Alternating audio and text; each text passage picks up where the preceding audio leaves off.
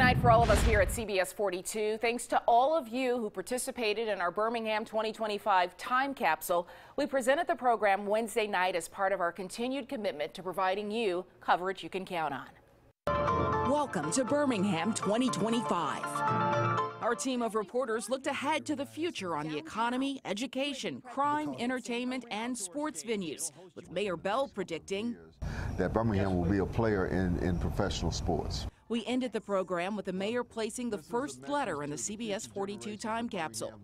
Throughout this evening, we showed you who else added items to the Time Capsule, which we filled during our earlier newscasts, and now the next chapter.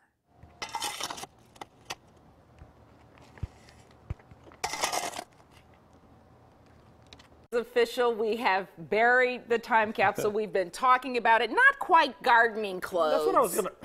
That's wardrobe. That's not shoveling clothes.